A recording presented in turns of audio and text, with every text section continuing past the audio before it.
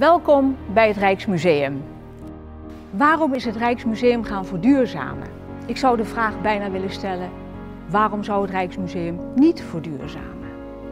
In 2016 hebben wij een aantal speerpunten benoemd waar we ons de komende jaren op wilden richten.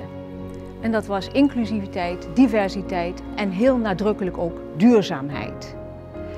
Als museum zijn wij in de kern heel erg duurzaam. Wij bewaren onze spullen tot in de eeuwigheid.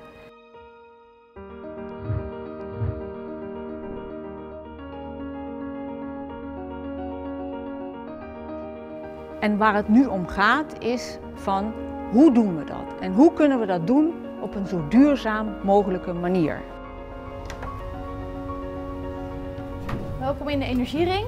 Hier wordt de energie wordt opgewekt in het energiecentrum 5 meter onder de grond rondgepompt rondom het museum. Hij is in totaal 600 meter lang. Vanuit de energiering wordt er per toren de warmte, koude, sprinkler, demiwater wordt per toren aangevoerd. En zo voorzien we eigenlijk het hele museum van warmte en koude energie. We hebben onlangs op maat gemaakte isolatiekussens gemaakt die de warmte binnenhouden en zo zorgen dat de koppelingen minder verlies opleveren. En hier gaan we naar de koeltoren. En dat is eigenlijk het ronde rooster wat jullie net van boven zagen. We hebben de koeltoren omgebouwd zodat die in de winter ook koude lucht weer in de bron kan stoppen. Zodat we die dus zomers weer kunnen gebruiken. Dus dat is eigenlijk gewoon gratis energie. Waarom hebben wij voor BREEAM gekozen? Toen wij begonnen met duurzaamheid wilden we graag iets hebben wat meetbaar is. Via zijn we in aanraking gekomen met BREEAM en dachten we van nou, dit is een heel mooi instrument, dit gaan we doen. Waar zijn wij het meest trots op? Dat we in 2017 zijn begonnen.